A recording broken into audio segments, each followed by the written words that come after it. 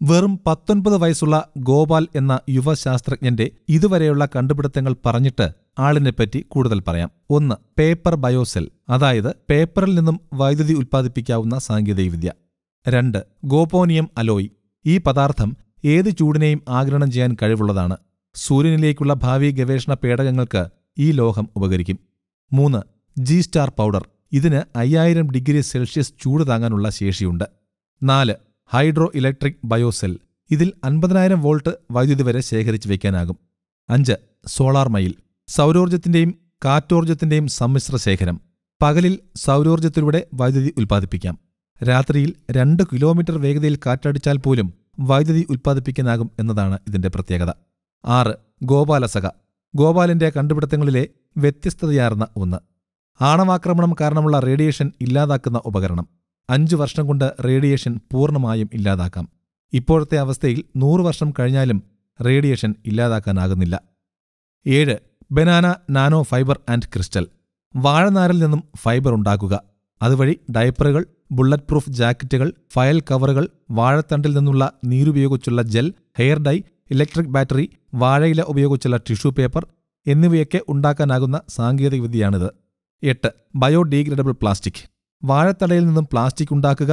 ഇതുകൊണ്ടുണ്ടാക്കുന്ന സഞ്ചികളും വസ്തുക്കളുമൊക്കെ വില കുറഞ്ഞതും മണ്ണിൽ പൂർണ്ണമായും അലിഞ്ഞു ചേരുന്നതുമാണ്.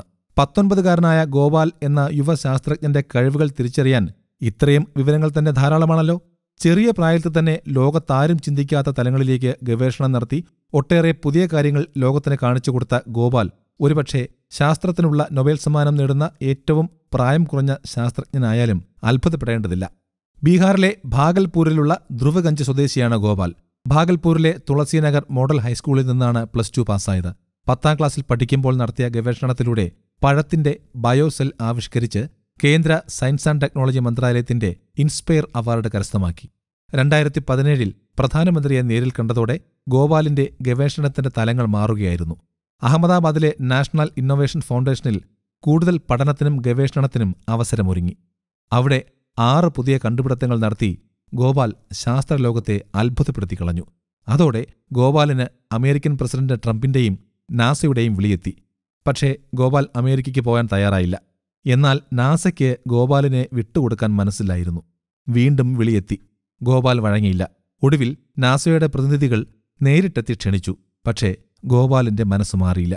പിന്നാലെ ട്രംപ് ഗോപാലിനെ നേരിട്ട് ഫോണിൽ ബന്ധപ്പെട്ടു. ഓഫറുകളുടെ പെരുമഴ ഗോപാലിന് മുന്നിൽ നിരത്തി. ഉറച്ച തീരുമാനത്തിൽ നിന്നും മാറാൻ എന്നിട്ടും ഗോപാൽ തയ്യാറായില്ല. ഇന്ത്യൻ മണ്ണ് വിട്ട് എവിടെയും പോകാൻ ഗോപാൽ തയ്യാറല്ലായിരുന്നു.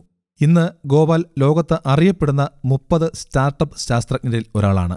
ഈ വർഷം ഏപ്രിലിൽ അബുദാബിയിൽ നടക്കാനിരിക്കുന്ന ലോകമെമ്പാടുമുള്ള ശാസ്ത്രജ്ഞരുടെ മഹാസമ്മേളനത്തിലെ മുഖ്യ പ്രഭാഷകൻ ഗോപാൽ ആണ് എന്നറിയുമ്പോഴാണ് ശാസ്ത്രലോകത്ത് ഗോപാലിന്റെ സ്ഥാനം എവിടെയാണെന്ന് നാം തിരിച്ചറിയേണ്ടത്.